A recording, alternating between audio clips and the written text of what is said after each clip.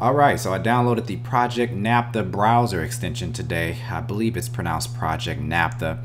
Also, I'm not too sure if it's on any browser other than Google Chrome. But nevertheless, I downloaded it and it wasn't very intuitive for me. Of course, I don't really too much read instructions. I just like to sort of dive in and play with it, but it wasn't very intuitive, so I figured maybe there might be other people out there sort of fumbling around trying to figure out how to get it to actually edit the text of a photo. And that's pretty much what it does. The browser doesn't really pop up at the top right of Chrome.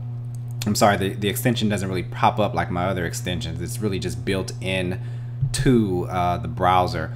And so I'll just show you what I figured out. So I did a Google search here, just typed in something random to find images, and the first thing I noticed is that you cannot edit text from the search query results page. So I'll show you what I mean by that.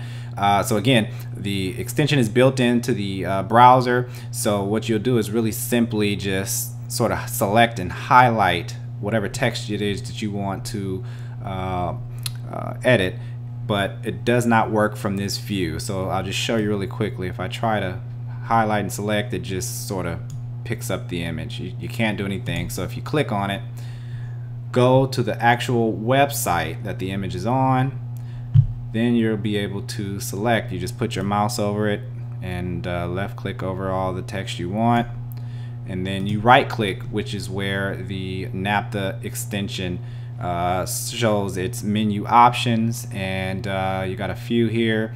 You can copy the text, which sometimes it works, sometimes it doesn't. I'll just try to do that really quickly. So copy text, and there you go. Your best friend is dead. And if you can make it out on your screen here, the S on two of the words are dollar signs. So I don't know, go figure. But anyway, so that's copy text. You can select all of the text and it'll do all of it. Pick your language and translate. I was surprised to find the erase text option under here. That, again, something else that wasn't very intuitive. So let's give it a shot. And the text is literally gone. I mean, unbelievably amazing. I've never seen anything like this. It tries to mask out a little bit of the image by sort of blending it into the existing background. Not perfect, but it does the trick. I'll show you an example on another photo here. Same thing, like the Google search, you sort of have to, well, I guess it's letting me do it here. Let's see.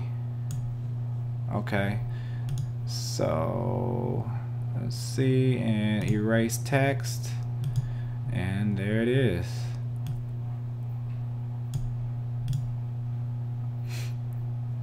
Come on, erase text. So pretty cool, not too bad at all. Let's see how it does on something like this. Yeah, it's not letting me here.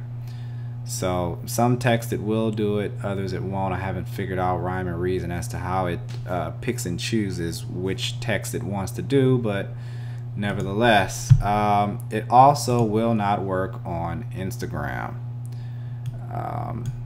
I've tried,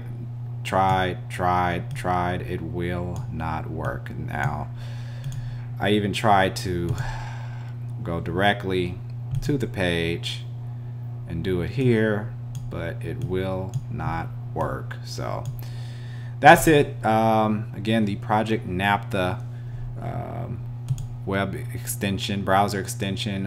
You can either go directly through the extension store under Google Chrome or to projectnaptha.com.